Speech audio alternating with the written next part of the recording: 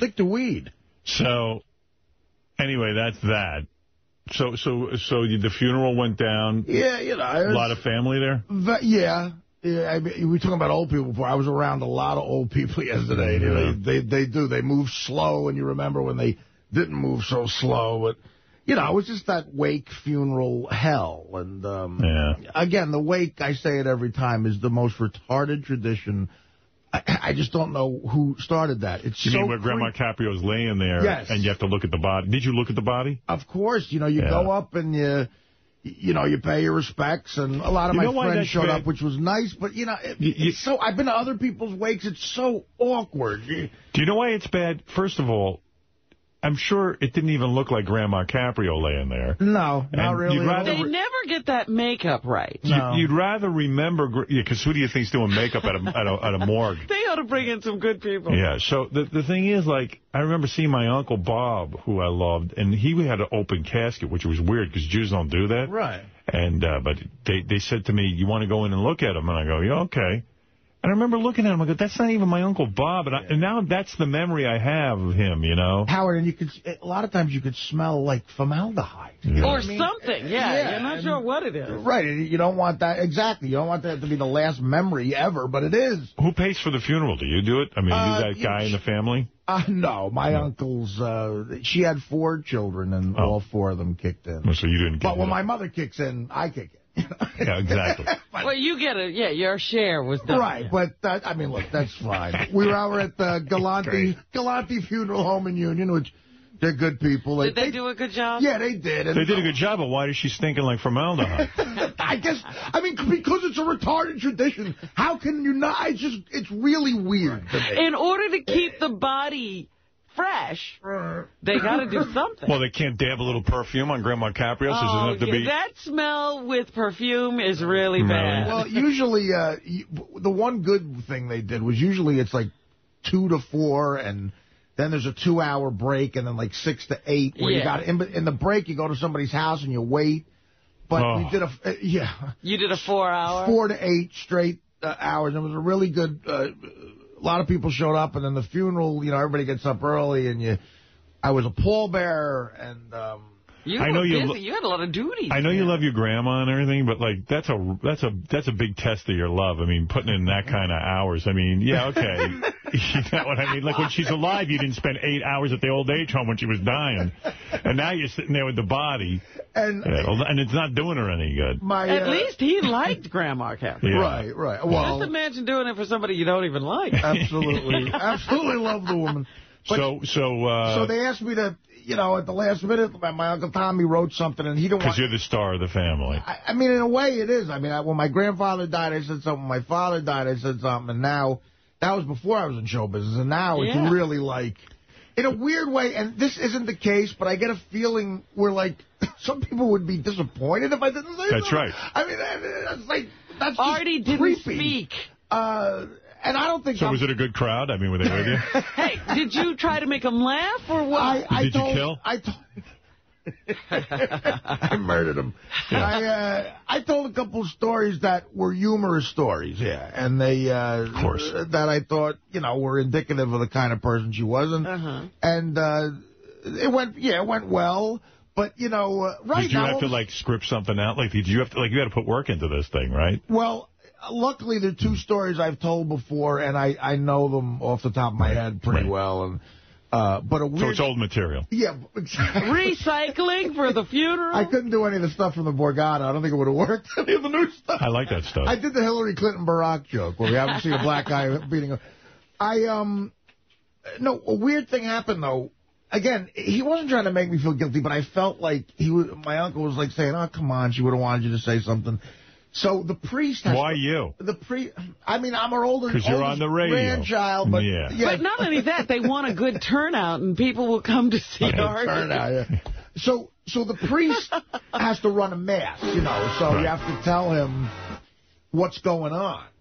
And my sister was doing a reading from the Bible, and my cousin Peter read the eulogy my Uncle Tommy wrote, because my Uncle Tommy didn't want to get up. It was a whole big thing.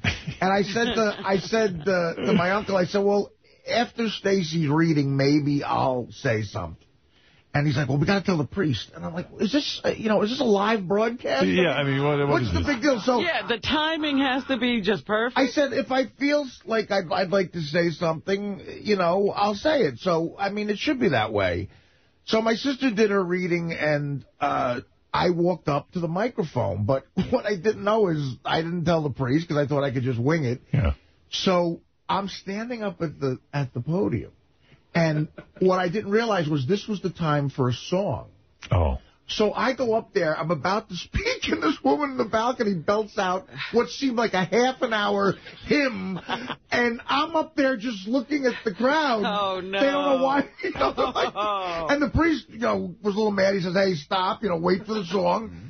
And the woman could see me, but she didn't stop. She barreled right through the whole friggin' thing. And it felt like I was up there for an hour. And then people are starting... Were you sweating, like, all nervous? Well, sort of, yeah. Then people are starting to giggle. And I'm like, my God, this is the most nervous I've been performing in 20 years. Yeah, well, see, you forget. That woman who's singing, this is her gig. Right. She's there because, man, I get to sing today. Yeah. So was Dana there for your stand-up? I mean, for your speech? No, she came to the wake. Oh, she did. She couldn't make it to the funeral. Did you see her at the wake? It's a weekday. Yeah. How'd that go? I mean, it went very... Did she see Grandma Caprio? Yeah. Well, so you did have a date for the funeral? This wasn't the funeral. It was a wake. Yeah. I mean, everybody who goes has to, they all go up and they kneel and see the person. Yeah. So. Now, let me ask you, Artie, do you go up there and kneel and cross yourself in the whole thing? Of course, yeah, sure. Remember did you from make Did you make out with Dana in front of Grandma Caprio? That'd be great. But you should see... Like Artie goes up and kneels down in front of Grandma Caprio and starts making out with Dana. Yeah, come here, Dane. We'll do it together. But you didn't catch Artie at a wake because he has a whole thing he does. Well, remember, he crosses himself. At Gary's wake. Yeah, Gary's dad's wake. Gary's dad's wake. Yeah, I did when you go there, I think I'm used to wanting to show my family I'm really being religious, so I do a huge sign of the cross. Right. You know what's funny about that? It's like, I haven't been to a temple until my kids get bat mitzvah or something. Right. And then when I go, I sing all the Jewish words and everything because I want to show everyone that I really know what I'm doing in there. Because I went to a conservative temple as a kid and I learned everything. So I could sit there like I'm some sort of macher and I know what's going on. Well, it's like you have all the rituals down, like what all the old Italians do when they get up in front of the casket. Absolutely. Well, the other thing is, I mean, Artie took a bath in the holy water at Gary's dad's funeral. He was actually nude. I was there. You see Artie walk I shaved in the holy water. Artie was on a cross. Artie walks I came in crucified. He bathes in the baptismal fountain. Yeah, he's the top Catholic. I know every Catholic, even if you're a fuck-up like me, we all know what to do. Two prayers. Right. Our Father, the Lord's Prayer, and the Hail Mary. Then there's the Act of Contrition. There's some other stuff. That's another level. Right. But but you've got the basics down. Right. So when I say the Our Father, I say it really loud. I definitely do. Because like I know all the words to this. And then the Hail Mary. But then there's an Act of Contrition, and you got to go, a lot of mumbling. Why is it important to us to prove to other people that we know this shit? And that's all it's about. Because, religion to me, as I've gotten older, like a lot of people, I've gotten more and more separated from it. That's why I was shocked. It wasn't even your relative and you were up there. Well, there's key things you do in Judaism. Like for me, I watched, all the old people, they all know all the rituals and stuff, but I wait for certain key moments. Right, to shine. I'm like, Ein Kimalkeinu, Ein Kamoshienu, Ein Kimalkeinu. Like I know a couple of songs, I'm like, Shema Yisrael, Adonai Eloheinu. You know how many times he's sung those things around here? Adonai Echad. At his last daughter's bat mitzvah, right. I was singing. Right. You knew the words. I knew the words. So how about when I got up on the stage? You were great. I knew my shit. Yeah, he reads perfectly. I was like, Baruch atah Adonai Eloheinu melech haolam. And the whole audience has to respond to him? Torah comes out, I start making out with it. I just want to prove to people that, like, I know some shit. Yeah. Well, and in the Catholic Church, another weird thing goes on where the priest will say something and you have to respond at certain times. And right. The two big ones are like, Lord, hear our prayer. Lord, hear our prayer, and praise be to God. And, Lord, hear our prayer, praise be to God. And what's the other one? And also with you. Like, if he says, and peace be with you, and also with you. And, like, I got good at hearing what other people were saying, and then in the middle of their sentence repeating it, and it looks like I said it. But this times I just outright will say, everyone else saying praise be to God, and I say, and also with you. And you say it first. Right, and you're just like, oh, damn, I went for it there. And you get a look like, you know. What was the last time you were in church? The story I told. About Grandma Caprio? It's real short. I'm not going to bore you with this, but it's about me not knowing a lot about the church. This was actually funny. Years ago when I was like 21, I didn't go to college, and, you know, I really had nothing going on. And it didn't look... It's hard to believe. It didn't look good. Right. You know? I didn't have to wear shades because my future was so bright. Right. So I go to my grandmother's one afternoon to eat, like I always did, and she's praying to St. Joseph, okay? She's got all the saint cards out. She prays to St. And I said, Grandma, why are you praying to St. Joseph? And she said, well, because all the men in the family are carpenters. You know, a lot of you, the men are, the cousins are all carpenters, and St. Joseph was a carpenter. He's sort of the patron saint for, like, a skilled laborer, right. like a carpenter. I said, oh, that's nice. And just busted her balls. I said, well, you don't pray to anybody for me? Because I wasn't a carpenter. I sucked at it. And she said, oh, yes, I pray every day for you. And I said, to who? She goes, I pray to St. Jude for you every day. So I just let that go. I was like, oh, whatever. A couple weeks later, I'm working with my Uncle Bruce, who actually knows a lot about the church. And I told him a story, and he started laughing. And I said, what's so funny? He goes, St. Jude is the saint for hopeless causes. Oh. Oh.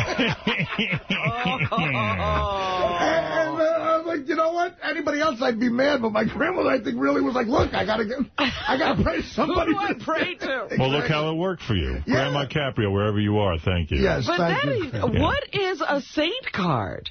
Yeah. You know what it's like? You ever get tarot cards? Yeah. Or a mass card. You ever see that? No, I don't. I'm not Well, Catholic. I mean, it's part of the church, you know. It's They have saint cards where, like, I've even prayed to a few saints. They're like baseball cards. It's baseball cards of the saints. You know what? I have a rookie St. Joseph and a rookie St. Michael. I lost something one time, and I prayed to Saint Anthony. He's the guy who, if you pray to him, when you lose something back that you lost? And it works. Yeah, you find... that was my mother. You lose something, you pray to St. Anthony. I almost became Catholic after that. I found something really... And they got these guys on cards. You hold a card and you pray. No, I didn't pray to a card. I just prayed to St. Anthony. Okay. Right.